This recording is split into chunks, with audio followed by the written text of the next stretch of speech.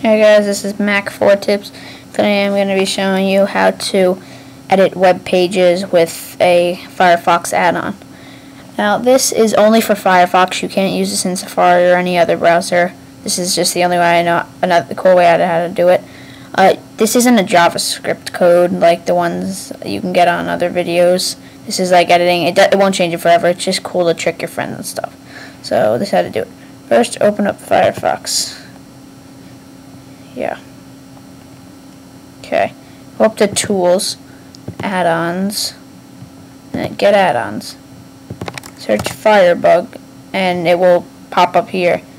Except mine, it's just not doing it right now, but it will say FIREBUG, and it will have a picture of that thingy right there. Okay, so hit Add to Firefox, and then it will do this, the box, and then hit Install Now. And yeah, I already installed it, so, but just do it. This is not, don't get Drupal for Firebug. This is only because I can't find it right now, but you'll be able to. It's just called Firebug. So it will come up like that, just, and then hit Add to Firefox. So yeah, once it downloads, you'll have to restart Firefox. You can just do that from here. Once you restart it, and you're at a normal Firefox web page, like you can go to any site. I'll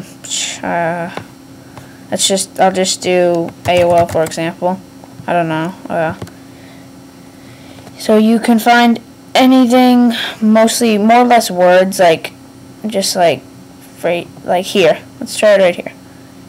You hold 2 fingers on the trackpad and click down. Hit Inspect Element. There'll be a whole list. Inspect Element, and then this down here will pop up. It's a little box thing. Now it should be under HTML. And then when I put my cruiser in front of this and double click like I did, then it kind of like highlighted this. You click the down arrow on here, and then it says, just like here, it says Tom Cruise and Shermet. Tom Cruise and Shermet. So then you double click and you can edit. So. And then there you go, you can edit it. It's just cool. You can take screenshots, and when you want it off, you just hit off and it's back. And then, yeah, that's pretty much it.